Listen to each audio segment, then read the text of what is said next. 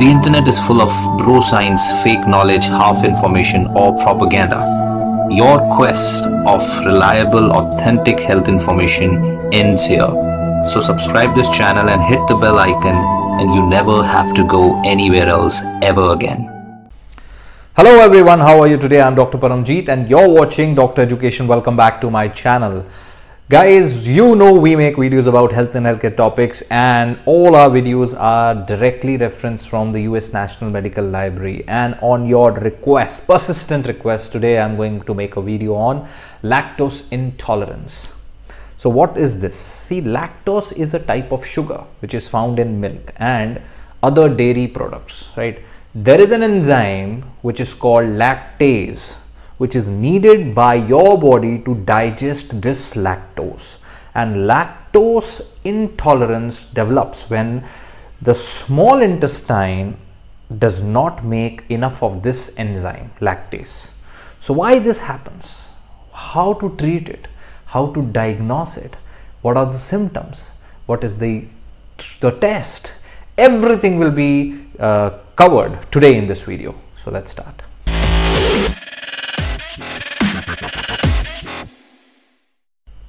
In a baby, right, a baby's body makes the lactase enzyme so they can actually digest milk very easily, including the breast milk of a mother.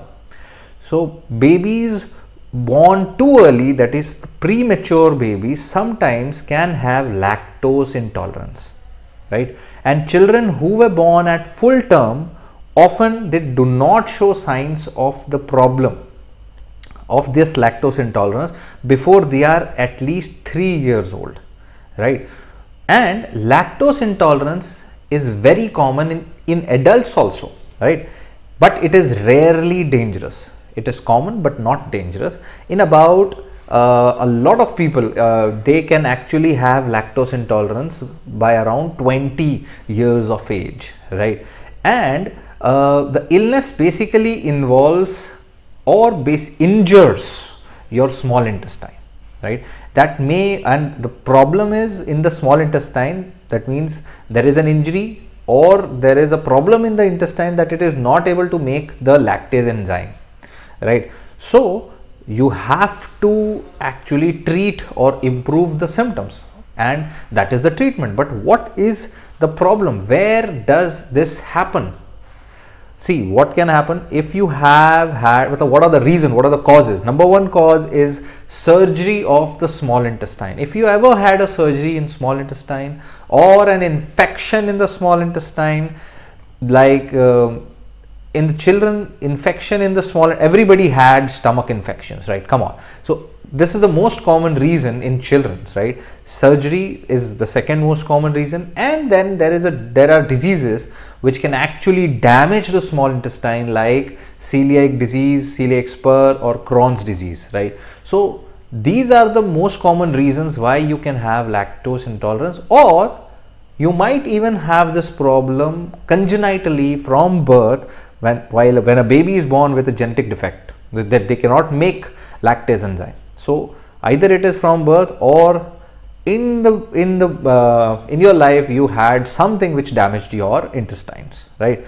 So what happens if you are lactose intolerant and you had something of a milk product, you ingested it, then what happens? After 30 minutes to 2 hours of taking a milk, you will have symptoms. Symptoms can be mild to worse, and it will increase on the basis of the amount of milk. Symptoms can be from abdominal bloating, abdominal cramps, diarrhea. It can be gas, flatulence, or nausea. Remember, right, every time you have a gastroenteritis, an infection of the abdomen, at that time your intestines will not produce the required amount of lactase enzyme, and at that time you won't be able to digest milk. Many people suffer with this problem. Many people have this. Only a few people may just be able to digest milk, even in a disease, in the intestinal disease, right? So how will we diagnose it? See, when you go to a doctor, the doctor will first try to diagnose other problems which can present in this condition, like irritable bowel syndrome. And even they will do some tests, right? What kind of tests? There are 3 tests which are available. One is lactose hydrogen breath test, second is lactose tolerance test, and third is a stool pH test. So these 3 tests can help us determine if you have lactose intolerance or not. Then what is the treatment? See, the treatment is to cut down your intake of milk products that basically contain lactose, and you can actually get relief by just doing that, right? So you also have to read the food labels, because in many products there can be hidden sources of lactose, even in non-milk products, right, including some beers, right? So you can avoid them also. Most people with a low lactase level can even drink up to 1 cup of milk at a time, right? So 1 cup of milk at a time, and they might not have any symptoms.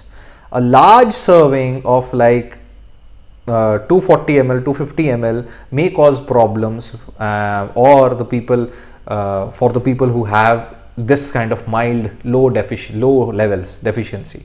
So what are the milk products that may be easier to digest in this kind of a condition, right?